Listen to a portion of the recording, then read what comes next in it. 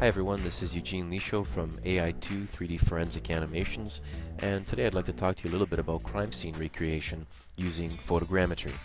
Now, of course, there's been a lot of popularity recently with a lot of shows like, CSI type shows, and of course, when you watch television, they tend to stretch the truth a little bit as far as some of the tools go that these law enforcement people and their teams are using, and it looks all really cool and very impressive, but unfortunately it sometimes stretches the truth. So what I'd like to do today is just kind of give you a practical application of photogrammetry, which is the science of taking measurements from photographs, and there's a number of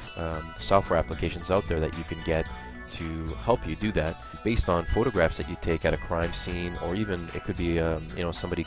had taken some photos with their cell phone, or maybe some photos that appeared 3 or 4 months or years even after a particular crime had taken place. You can use those photos to help get 3D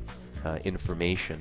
from just the photographs. So I've staged a suspicious looking crime scene here and put some targets around the victim, and I didn't need to do that, it just makes it easier for me, but I could have used a lot of features like the corners of these steps and bricks and that sort of thing, and what I want to do is reference those same points to all the photographs. So I have other photographs here where I just have a chalk outline and I have the same targets, but like I said, I could have used these corners from one photo to another. Here's another view.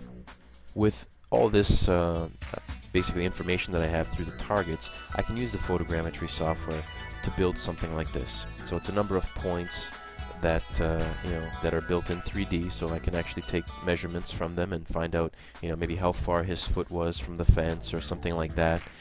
I don't even have to look at it like this in as just dots, that sort of thing. I can actually use the images from the photos to texture these shapes that I have, which is really interesting. It helps give a more realistic perspective, and the great thing is you can sort of move this around and get different views of the scene.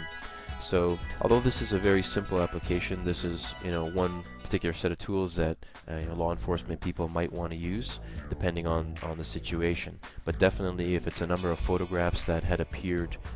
after the crime